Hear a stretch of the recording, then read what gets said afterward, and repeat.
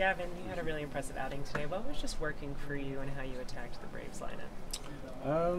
I think just getting ahead and then using the secondaries to kind of get soft contact to put them away was key. A couple innings there, especially early, I wasn't getting ahead, but Willie had a really great game plan, and so he kind of calmed me down and helped me get in the zone. When you're facing a team like the Braves, obviously you guys and them are two of the top teams in the National League.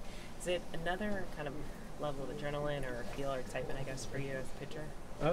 Yeah, they got a good lineup, and they're all playing pretty well right now. So I would say yeah, especially for Dodgers and Braves to come together. How much different do you feel than you were from the last time you faced this team, and especially like how much you've kind of changed the last year or so? Oh yeah, way different. Feel way more confident on the mound, way more confident with my pitches. Just way different. Dave Roberts has talked about just with you and like that consistency with your conviction. Just considering your last outing, now this one, piggybacking off each other, have you felt that kind of with these last two? Yeah. Mark and Connor have been great. They've helped me a lot this season.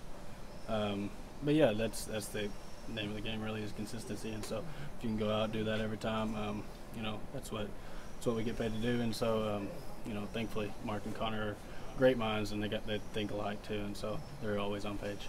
Gavin, I'm sure it felt like forever since you came out of the game to the walk-off. What was it like for you to watch Andy in that walk-off? Yeah, it's awesome. Me and Andy obviously came up together, and to see him thrive like he has been is really, really fun to watch.